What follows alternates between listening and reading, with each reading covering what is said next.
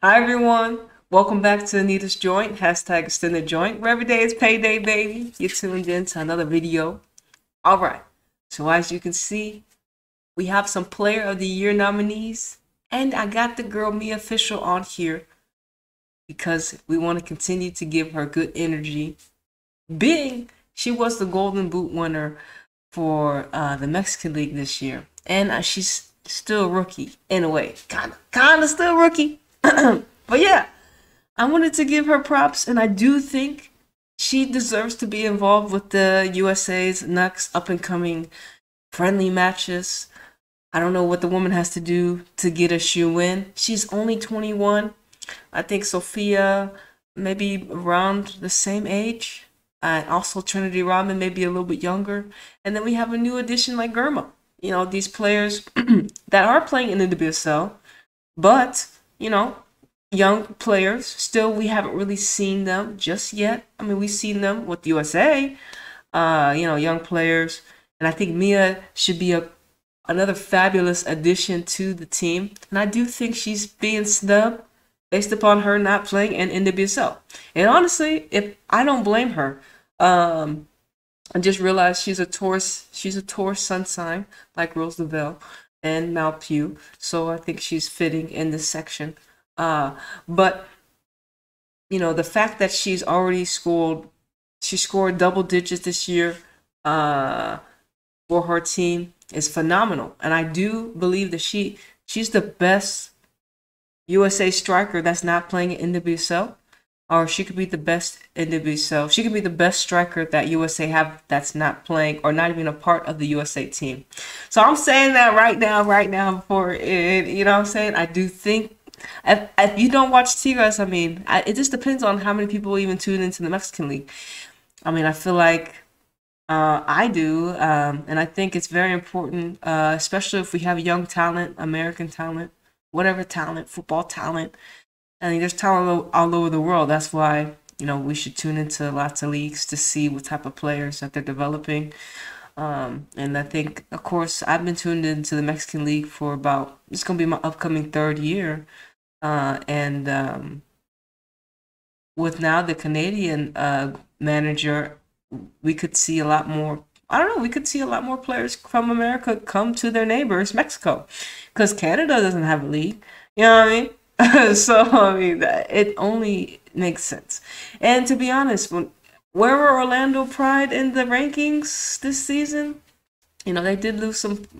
I think they even lost a manager, for fuck's sake. And Orlando had been, a lot of scrutiny, right? A lot of scrutiny. Even though they were an expansion team, Alex Morgan was a part of that expansion team. Left them high and dry, went to another expansion team, and San Diego Waves. So I'm just saying, look, someone has a pattern. Well, yeah. Shout out to Mia.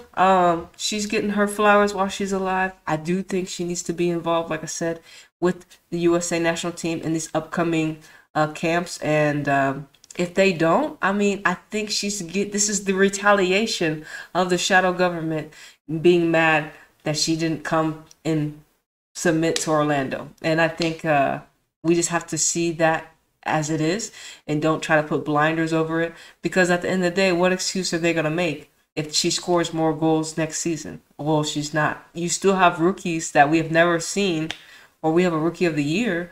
We have some other young players, but they play in NWSL and they're getting opportunities for the USA team. But they still haven't proved themselves in that way. You know what I'm saying? Or maybe they have, but so has Mia. So she needs to be a part of these, being rewarded for her success, just not in NWSL, in another league.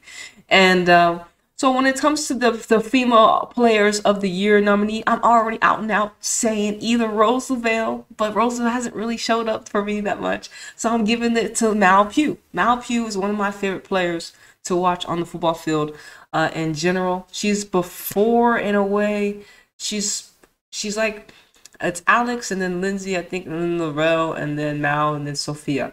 So, me personally, I pick Mal Pugh. I like the girl. She's a great player, and I think everyone else that's nominated, had great seasons. But in my opinion, Mal stands out the most. I think she's very, when you look at the team she plays for, I think she has to do a lot. When I look at Lindsey Horan's team, she plays for Lyon. When I look at Rose Lavelle's team, she plays for Baby Lyon, aka Oh Rain. Alex Morgan played for the the expansion team. You know what I'm saying? And Sophia Smith plays for Portland Thorns. So when I look at all the teams that these players played for, Mal Pugh stands out the most. She's been with the team the longest. I think Rose has been with the team for, I think she just came back. But anyways, Mal's my getting my vote esoterically, because I'm not casting the votes literally.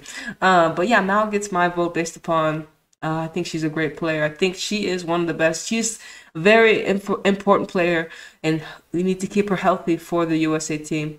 And I think Sophia, she's still young. I feel like she had a great season, but she does play with a lot of great players. Alex Morgan is, in a way, kind of like, I'm not saying old news, but like, yeah, she came back from pregnancy. I ain't never seen so many people do that, but like, it's Alex Morgan. It's like, what do you want me to say? Like, yeah, she scored lots of goals. That's great, but I didn't really like San Diego Wave. Honestly, I didn't even like the way they played. Like, I wasn't like hyped like them. Out of my two LA teams, I chose Kristen Press over Alex Morgan. That's just how I was. So maybe I have some bias towards Alex, but shout out to her cancer ass. But it is what it is. And Roosevelt, she didn't. When I watched OL Reign versus in the semifinals, they were trash, and she wasn't available. You know what I'm saying? I'm just like, come, like, and she's a great player. I need the Rose Lavelle that scored the game winner during the Netherlands match. That Rose Lavelle needs to come out. And the shadow government, you know what I'm saying, they be making these players play flunked, and you see it, and I'm just like, no, nah, I don't.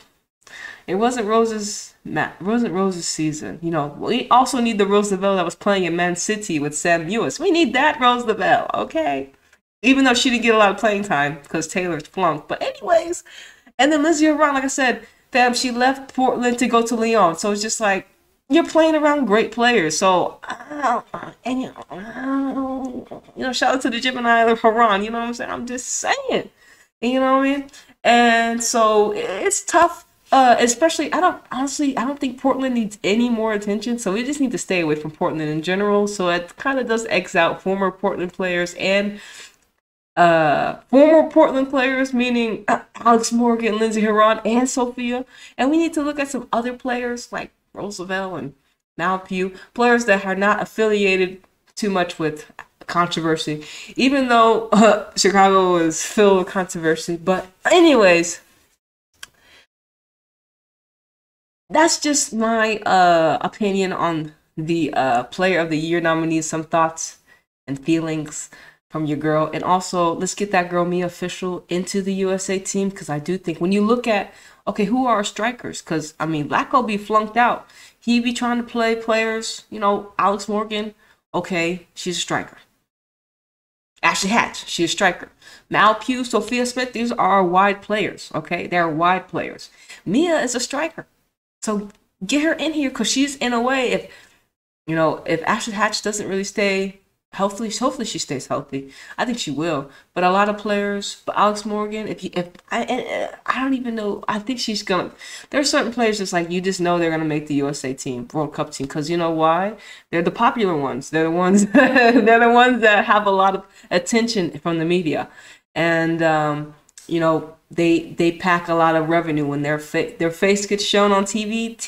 People make money. You know what I'm saying? They make money. So players like Alex and a lot of these players, when they get their faces shown, they make money for the people that are associated with them.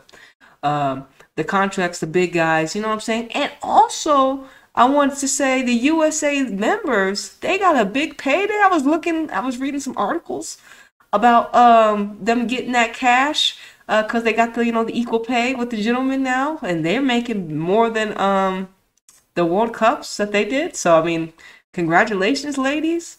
You know what I'm saying? Hopefully, y'all do something good with that money. You know what I'm saying? I mean, hey, it is what it is. I guess hard-fought victory won.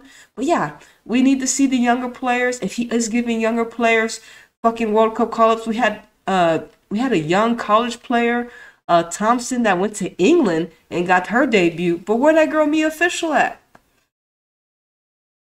Make it make sense. But I think all it is the shadow government. Like I say, they didn't like the fact that Mia did something different, and hopefully in another way she's already gonna be rewarded in different ways. And luckily it could be the shadow government. It could be in a way her spirit taking her in a different direction. So in a way she may not have to deal with a lot of the the behind the scenes games that Rain might have played with her. You know what I'm saying? But she's a champion, Golden Boot winner, 17 goals, more than anyone on the left side here, or on your right side, depending on how you're looking at it. More goals than anybody on this side. So I mean, hands down, has to be a part of the USA team to help, maybe, I think. But anyways, y'all let me know what y'all think. Does Mia Official deserve a call up based upon, her goals, and based upon Blackco calling up these younger players that actually haven't done as much success as she's had for her team? And who is your female player of the year? My player of the year is Mal Pugh. So let me know yours in the comment section. Once again, thank y'all for tuning in to Anita's Joint, #Extendajoint, where every day is payday, baby. It's your girl Anita flying high, flying out of this third dimensional reality. I'm gonna see you on the next one. Deuces.